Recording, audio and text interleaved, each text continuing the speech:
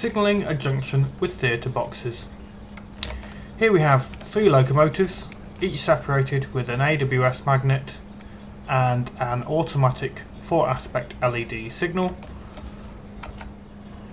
And then we have 3 platforms, and we want to send each train into a different platform. Because it's a platform, rather than using junction indicators, we want a theatre box. For the sake of argument, I'm going to use a double theatre box. You can use a single theatre box because I just want to indicate characters 1, 2 and 3 for platforms 1, 2 and 3. But I'm going to show you a double theatre box anyway. A double theatre box just allows a greater range of characters that you can input. To get a list of all the characters that you can input and how to access them, you need to look in the document that accompanies these tutorials. So we're going to use a 3T 4-aspect 3T THD on a wide platform. That's what the W means. So we'll click to the left of the track, place link 0 adjacent to the signal, and place link 1, 2 and 3.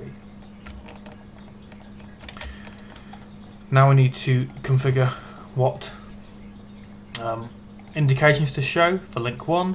I want platform 1, link 2, platform 2, and finally link 3 is platform 3. I'm also going to give my signal, give it a signal ID. And that is basically how you add in and signal a junction using a theatre box. So here we have the 3 trains. Each train is routed into a different platform. This first train is going into platform 1, and as you can see, the junction indicator is set for platform 1.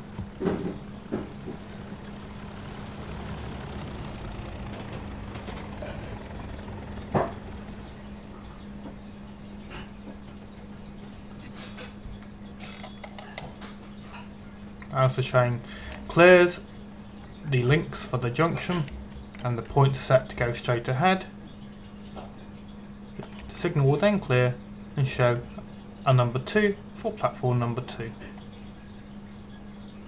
And here comes the second locomotive.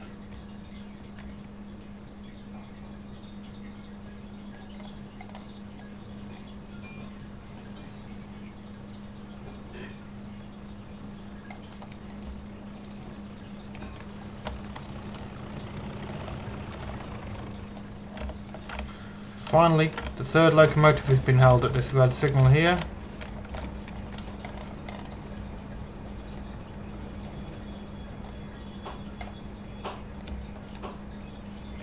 Now it will draw forward, and once the locomotive here has cleared all the links and the points change, this signal will clear to show platform 3. There we go.